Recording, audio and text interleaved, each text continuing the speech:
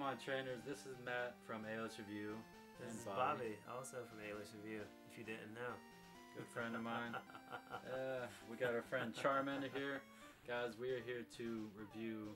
But he doesn't stay in the Pokeball, he follows behind. We're here to recall our favorite memories of Pokemon from the past, like top 5 memories. So I'm just going to get started. Let's jump into it, right? Let it go. Number 5 for me is going to be when I first played X and Y. I thought it was an amazing experience. You know, we first got to see it in 3D, the world of Pokemon. It was so rich and full of detail. I loved it. Truly awesome memory. Well, are we ranking these? Like, is this like I'm going in order, yeah. I mean, you can... I don't really have...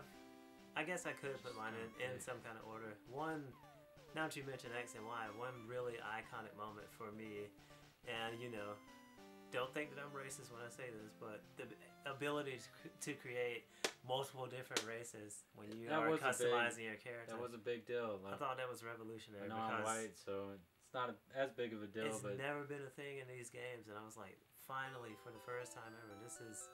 And yeah, you still look to like, you know, Middle Eastern or something. I'm sure a lot of people appreciate that, not just you, because Pokemon that. is a worldwide phenomenon, so that is definitely a valid point. Yes. You know? So for my number 4, I think it's going to be when I first got to play Black and White. To me, that adventure really stood out. It was like a complete retelling of Pokemon. Like, you had no previous Pokemon. It was only Pokemon from Black and White. You know, you started fresh. Yes. So it reminded me of the good old days of Pokemon. It always is a really great feeling starting from the beginning. Like, there's been plenty of times when I just started a new file for no reason, and just because that feeling of starting with nothing just does something to you. It's a fresh start, you know. Yes. The music in the game was amazing too. So. Speaking of music, I guess my number 4 would be the music in Ruby and Sapphire. I don't know why I drew a blank just now, but yes, the music in that game to me is just revolutionary, especially in the remake, Omega Ruby and Alpha Sapphire. Great music. They stepped it completely up. It was already incredible music, and then they made it even better. Shut up. So that alone, I guess, would be my number 4. Yeah. And as you might see, I'm going to mention Ruby and Sapphire probably a lot here coming up. Speaking of, my number 3 is a real fond memory of mine. When I first got to play Ruby and Sapphire as a kid, I actually got out of Pokemon for a while. But then my friend told me about Ruby and Sapphire, and I was like, I'll check it out. So I randomly bought the game. And I had no knowledge of any Pokemon in the game, which was a rare thing for me, you know. Nowadays we study every single Pokemon. Yes. But back then, I just picked the game up and started playing it and finding all these hundreds of new Pokemon and even old Pokemon. Is there anybody in here? It really brought back an incredible nostalgia, you know, just all these new Pokemon. So Ruby and Sapphire really holds a special spot in my heart. Number 3. Yes. Well, to keep the Ruby Sapphire train going, that series was really special to me because it was a game that the last game that I remember playing when my grandmother was living, and it just, every time if you don't get off me, every time I play it, it just brings back really special memories of her and of just how blown away I was by the game. And I even had the guide that came with the game. Now wait a minute, that's not your number 1? How are you going to beat that? I'm confused. I told you I wasn't necessarily going in order. I was just keeping it rolling since we were already on the Ruby Sapphire train. Man, darn.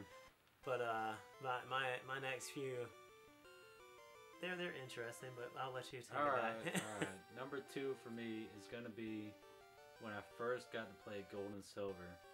I got to play this game in Japanese as a child, which to me blew my mind looking back. Because nowadays you can order stuff from Japan, but when I got to play this, like from a friend who had the copy, it blew my mind. I got to play as Totodile for the first time, and it was all Japanese, so I didn't understand any of it. Man. But it was such an exciting feeling knowing that there are new Pokemon out there and a new world to explore, because we had been playing Yellow version for Yes. Years. So that is really one of my favorite moments in Pokemon history. But completely unrelated to this, really fast, the Johto region is still my favorite one, I have to say. Yeah. I mean, and that is only seconded by the Hoenn region because of what I said just a minute ago. But my number 2 has to be the time I was playing Diamond and Pearl and Riley was with me in this cave. He's a character that became a co-op character for just a few minutes while you were in this cave. And at first I thought he was a girl for some reason, but I guess they have a lot of character confusion and stuff. Yes, well. In these series. But anyway, we're in this cave. He's with me, so when you're battling, he's battling too. And I don't even remember who he had. Was it like Lucario or something? Lucario was. And I'm battling. I have my starter, Empoleon. It wasn't Empoleon yet. Anyway, we come up on this Onix, shiny Onix. It's gold. And I'm like, oh my gosh, I'm going to catch this thing. So you know how when there's a double battle, you can't capture a Pokemon until one is KO'd. So I'm working on the other one, trying to get him KO'd.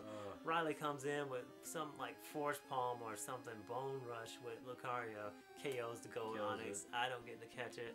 Talk about somebody upset. You need a hug? Yes, come.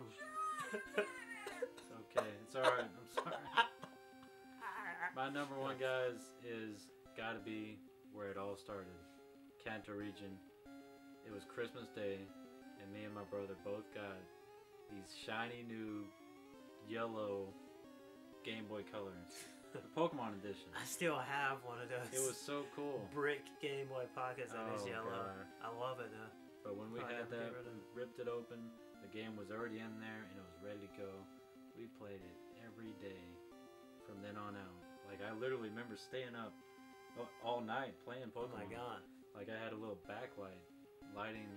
Yes, the worm light. Yeah, the little I remember worm those. light. So, just playing Pokemon for the first time, and it was yellow version because I never played red and blue. Okay. So, yellow version was my first exposure. Pikachu following you, kind of like this one over here. Yes.